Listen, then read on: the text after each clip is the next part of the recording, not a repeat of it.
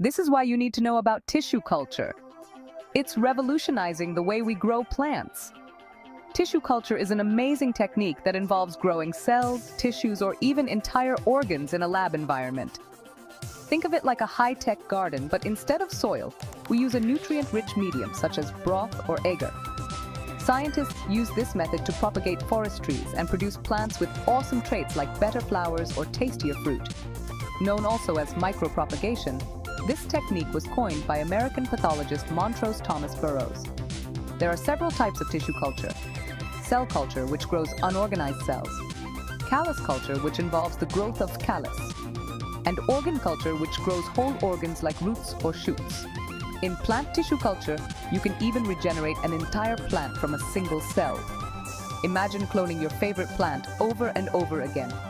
So next time you see a beautiful flower or a lush tree, remember,